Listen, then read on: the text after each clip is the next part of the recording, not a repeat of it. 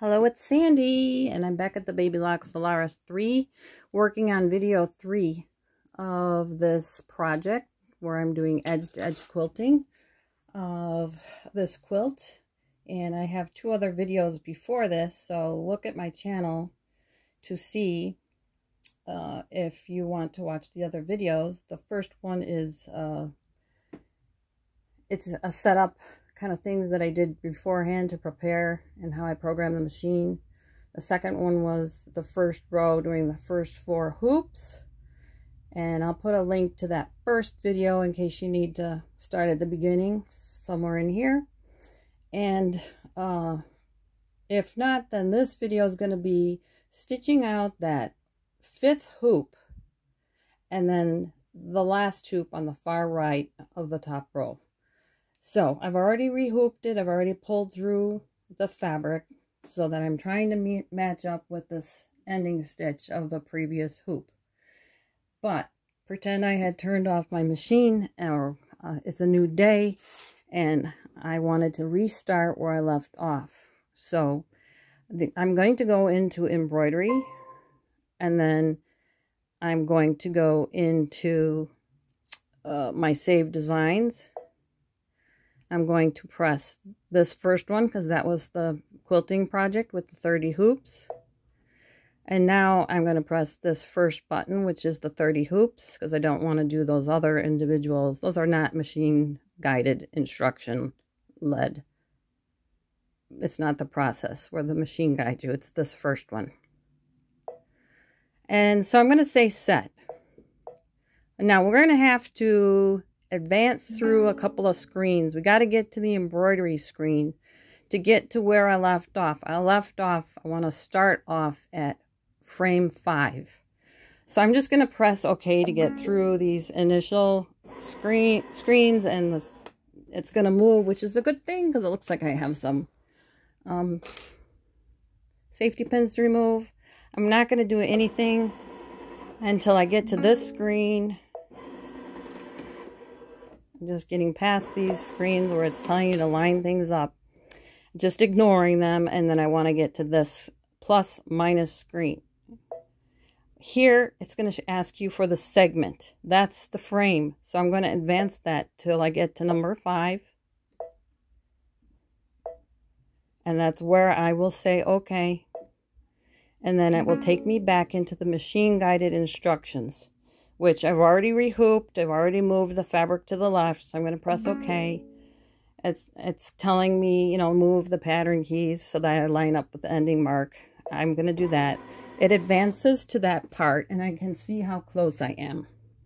So I'm going to just follow that, you know, instructions that I showed you in the last video. Move it over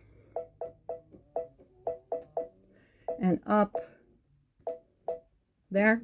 And I've lined it up. Now I'm going to press OK. Now it's telling us to use the rotate keys if it looks like the angle's off. So we'll do that. It advances to the next screen.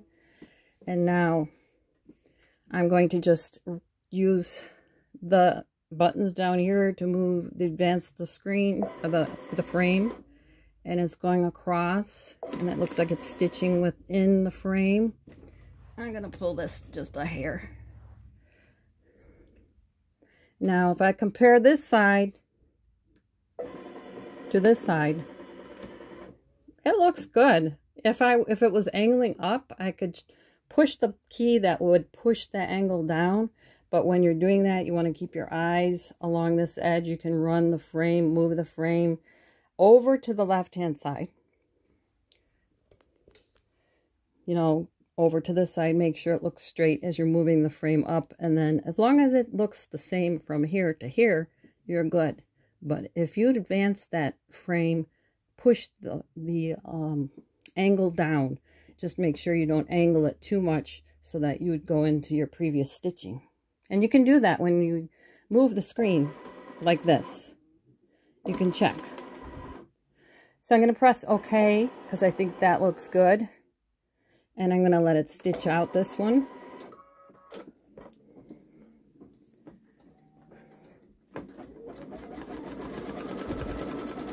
And in. I don't know where my scissors is, but I like to clip that thread.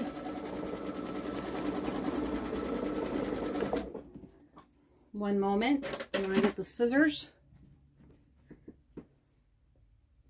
Looks like we lined up great again. Get the purple thing in case I need to smooth out the fabric.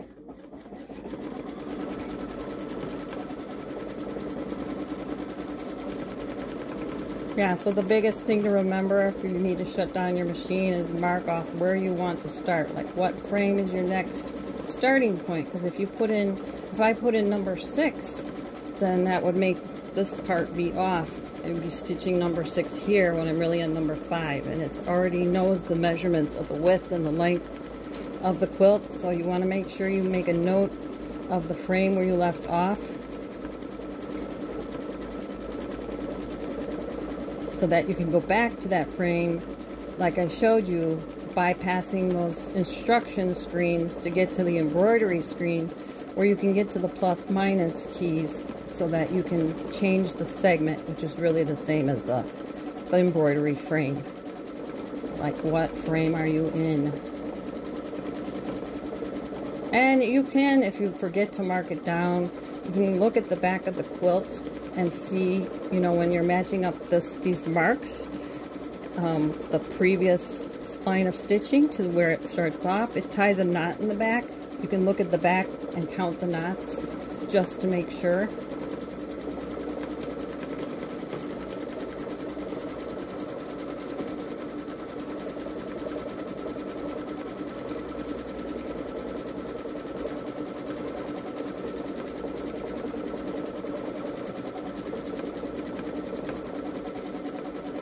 You know, if you actually were concerned about, I was just thinking this, about hitting the edge of the fabric on the side or the top, I guess we could raise the foot a little more if we were concerned. You know, if we didn't tape it down, we might want to try that. Or just tape it down and not take the chance.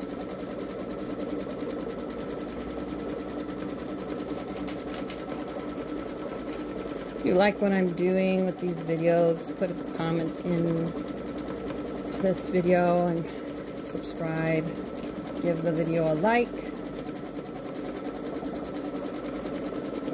And I'm hoping that when I get done with this quilt, I can move on to some fun IQ designer projects. But I want to start with the IQ scanning.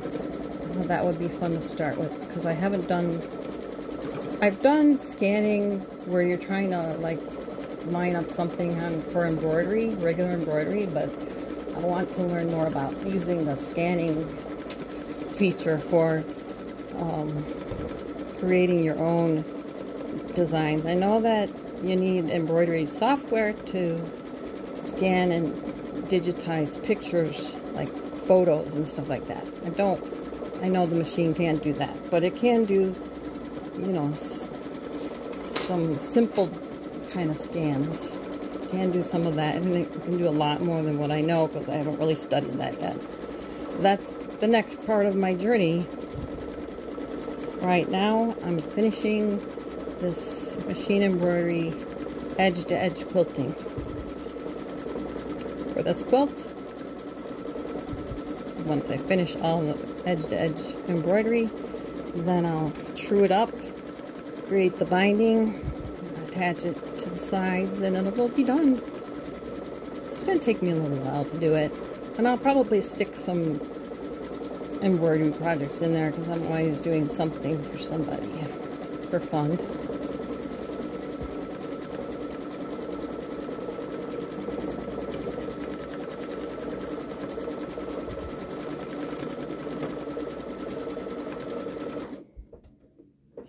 Okay, there's the snowman.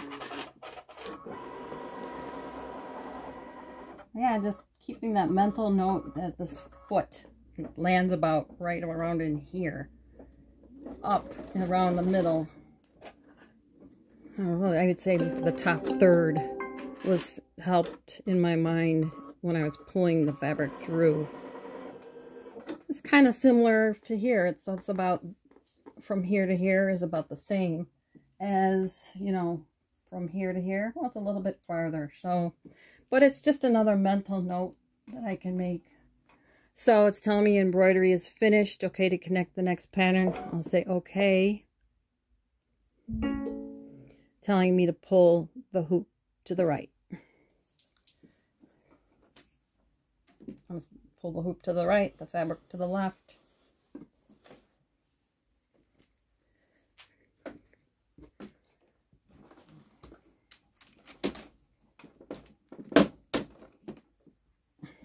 Boy, am I off. Let's see. I think I might be a little low, but we'll see. Because I think from looking at my top, I had like 1.5 inches of that showing. Okay, and then so I'm pulling this to the side, taking out the pins. So it looks like we're at the far right, which is what I had planned for this video.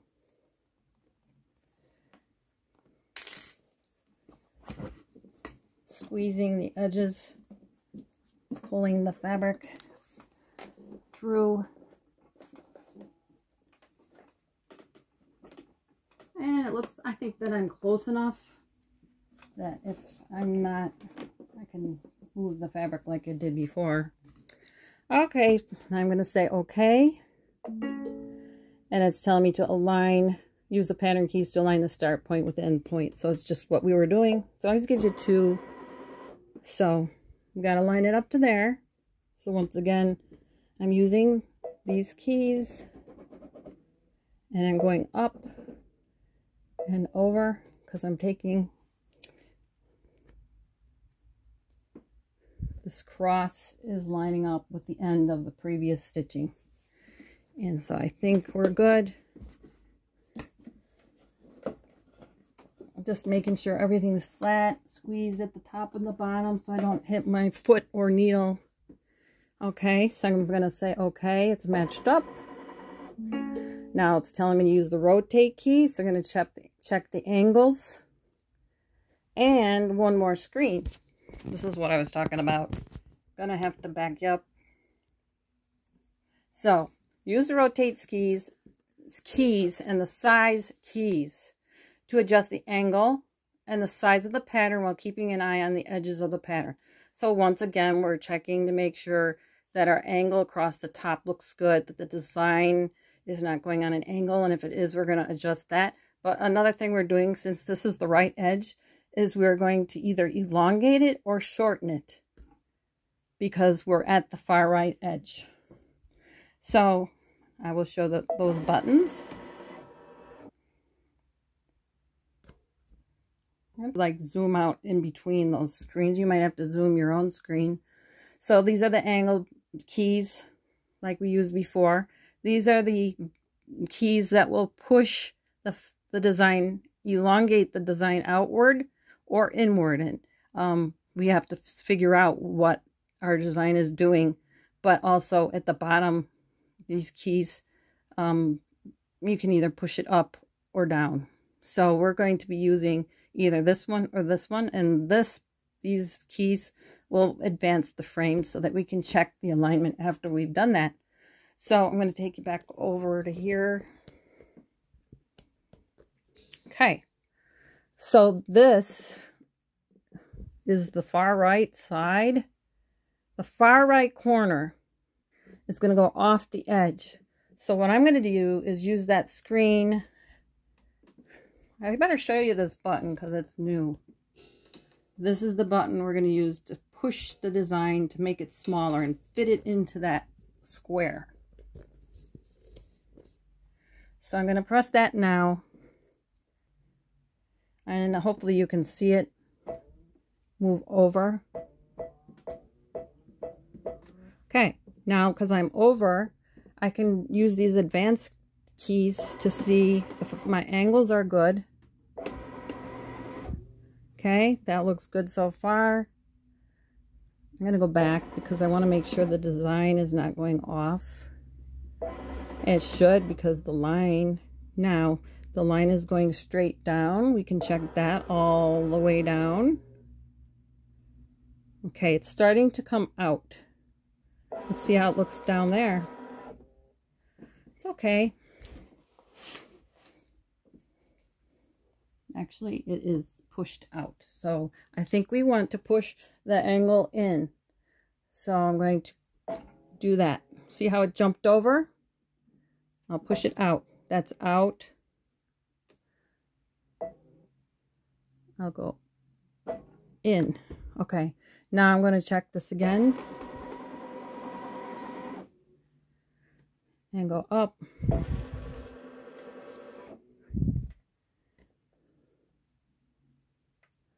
Up.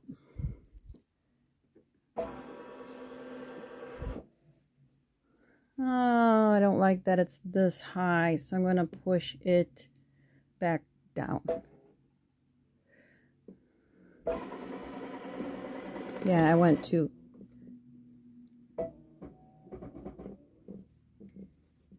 There we go.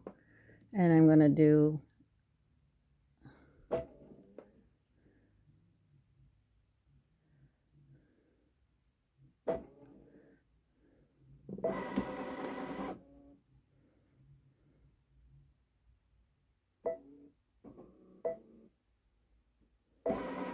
I'm just trying to get this angle right. It's a little bit off.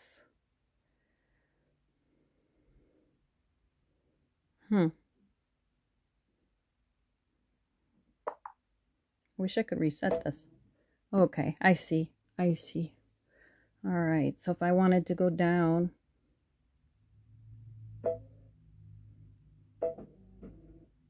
let's see how that looks. That looks good. Over. Make sure that that's still on the edge. Okay. We'll go to the middle. That still looks good. Well, that looks not bad. But let's see across. Okay, I need to push it up. Up.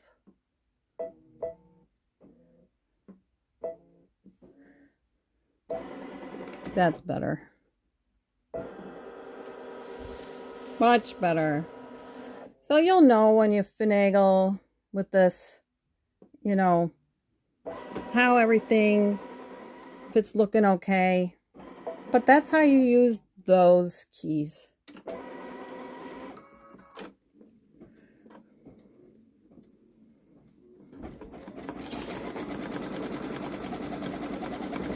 So it allowed us to push the design or shrink the design in this way, squeeze it together so that it fits between the 2 points in this frame.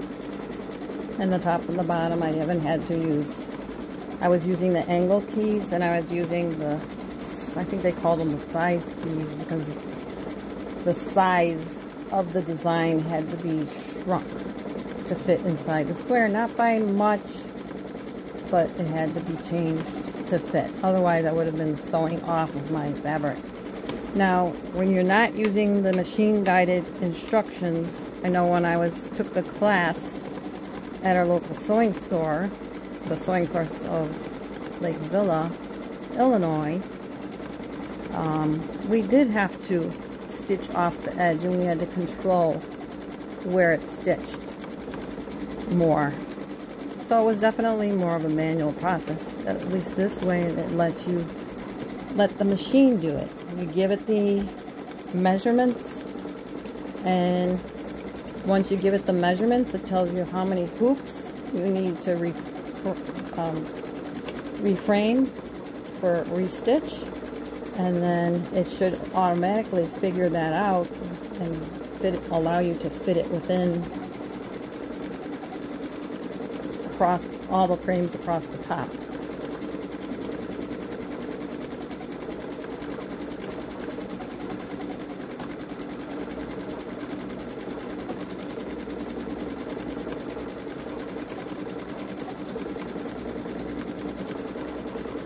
But the stitching still looks good. And this will be the last video for the top row, and the next video will be me pushing the fabric up and moving over to the left to do the next row, the second row. This is frame 6, so that will be frame 7 So I'm going to be making a note. That's where I need to start when I restart up my machine, because I will go back to find that frame like I showed you.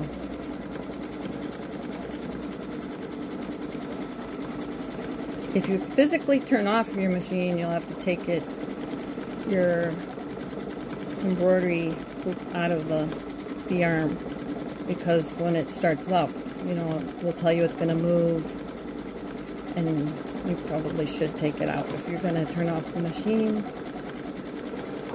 if that's going to happen. And when I do that, I hold it by the top or by the frame itself. I don't like to put a whole lot of pressure, because I don't want to change or stretch it, since it's already made the little marks to show me where I'm gonna line up the second row. And if I load these tonight to YouTube, these videos, then I will work on the next row the next day. And I'm gonna probably file them all under the edge-to-edge quilting. Oh, did it break? No. Okay, I thought I heard something.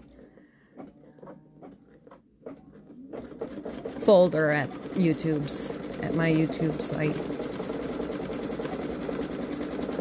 We're in minute 4, so we're almost done.